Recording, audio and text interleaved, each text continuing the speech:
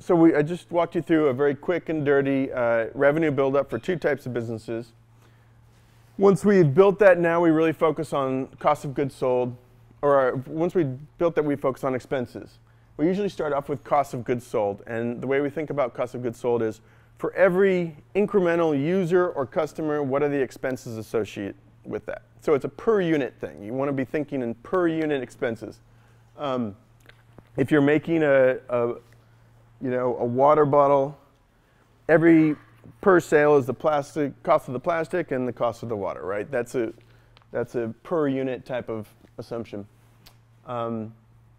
For something like an online video site, every user would drive X amount of traffic, and you have to pay for that bandwidth. So that's the per unit metric there. Step number 2 is build your hiring plan. We talked about that a little bit. Who do you need to support this business as you grow? Engineers, marketing. You start to layer on management at some point, kind of a layer of management. And then build the marketing and sales budgets. Pretty straightforward. I encourage startups to really, I think this is part of your class at some point, but really spending the time to develop a good marketing plan and how that would change over time. And then any other OpEx and CapEx. So you have to be inclusive here so you don't miss expenses. It's better to include more expenses than you think than to miss expenses, because if you didn't include expenses, later on you get tripped up when you run out of money. Yes, ma'am. Can you please tell us what is more about OpEx and CapEx and the differences between them? Sure. So, like I mentioned, cost of goods sold is usually a per unit thing. What happens every time a new customer or a new product is sold?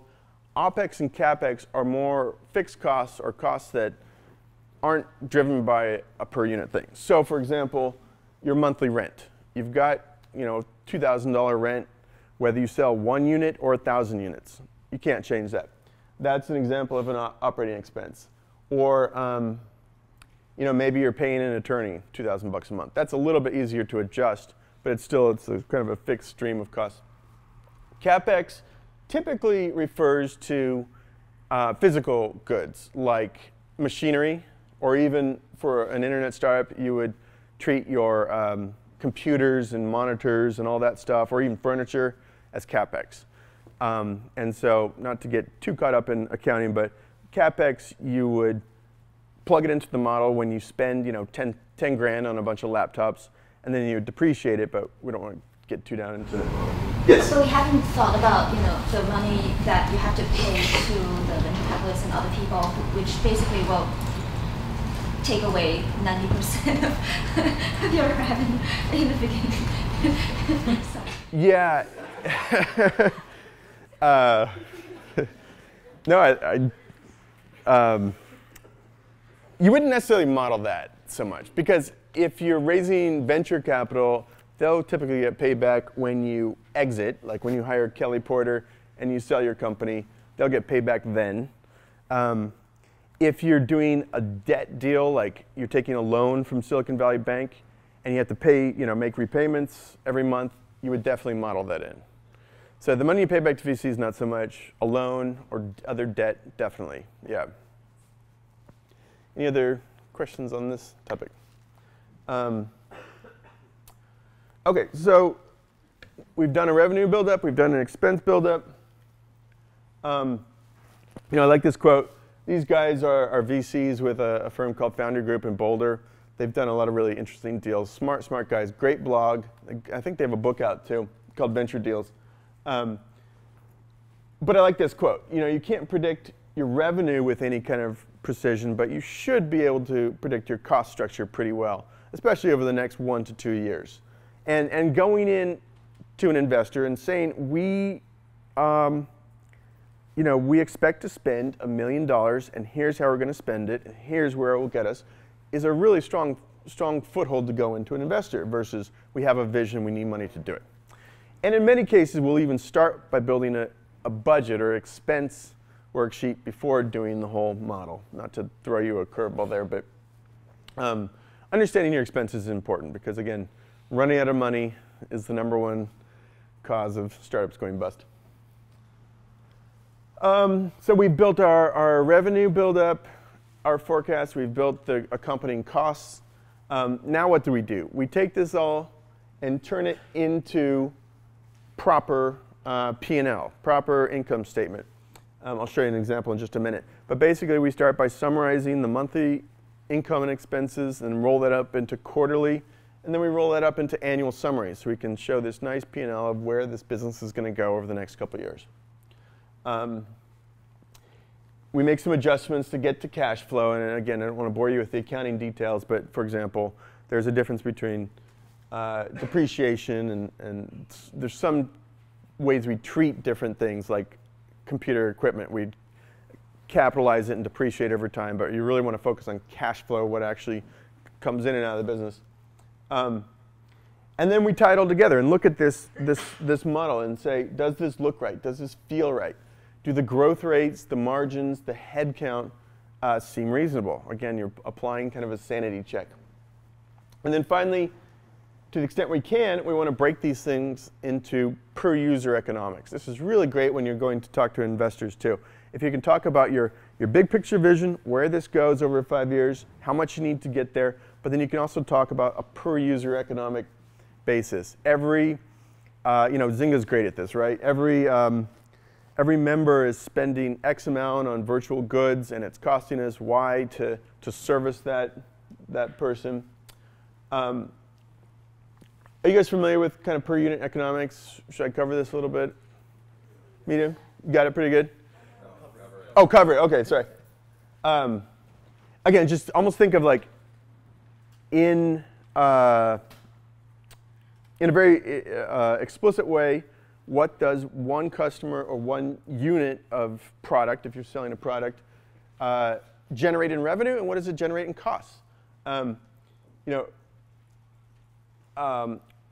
And we think about it in terms of like revenue per sale, cost of goods per sale, marketing costs of sale, and shipping costs per sale. Like if you're Zappos, you have a pretty clear visibility into what it costs when you sell a $60 pair of shoes.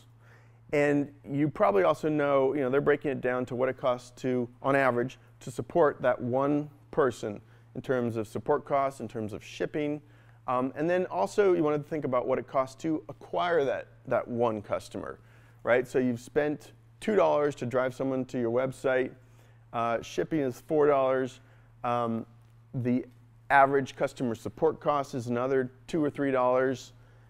You can add that up and come up with what your cost per customer is, and then you know your revenue. So this, we call it VC Valhalla equation. You've entered the perfect zone for raising funding if you can show an investor that your lifetime value of a customer, less the cost to support that customer, is greater than your cost to acquire your customer. And in simpler terms, that means it costs you a buck to acquire the customer. It costs you 50 cents to support that customer. Your lifetime value of that customer is $3. Essentially, you're saying every dollar in generates $2 out the door, right? It's a great position to go in to go talk to investors. It's a little bit of a tough concept to get, but basically it shows every customer is profitable on a per unit basis. Yes, sir. Thank you. I was wondering how long the lifetime value of a customer would be. Do you take inflation into account and other different time values of money? Yeah, it's a great question, and it's tricky because you can, massage the numbers a little bit, right? And you don't want to get overly aggressive. Part of the equation of how long, what is the timeline on a lifetime value of a customer is a function of your churn rate. If you're getting customers in the door and they're sticking around for a long time, if you're losing,